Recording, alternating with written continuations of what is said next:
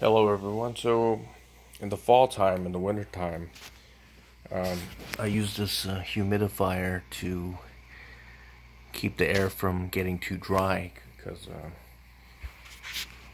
when the air gets too dry, my hands tend to like chap and stuff like that. It gets dry and starts to chap up and bleed.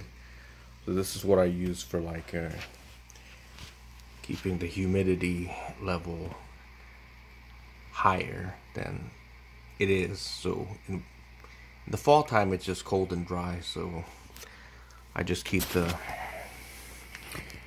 maintain the humidity level with this. You could set it on very high. Right now it's on number 2, or you could set it to number 1, which is a lower setting, and 0 is simply off. So when all the water's used up, basically this green thing is going to turn red, and then you just refill it again with water. That's basically it.